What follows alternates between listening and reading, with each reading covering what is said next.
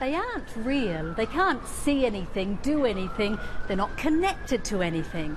So why is this slightly scary picture of a pair of eyes so good at stopping thieves from taking bikes?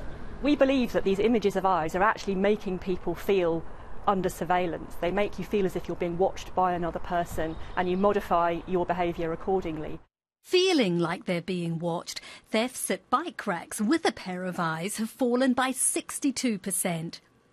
But the thieves aren't deterred from actually stealing a bike, and thefts have gone up by 63% at the bike racks without the eyes. They want to be in very quickly and they want to get away very quickly, usually a 6-second time frame. And anything that we can have to prick that level of conscience, to make them think twice. It's not the first time research shows that feeling watched, even though it's only a picture, can change behaviour. But what's excited researchers here is how much impact they can have.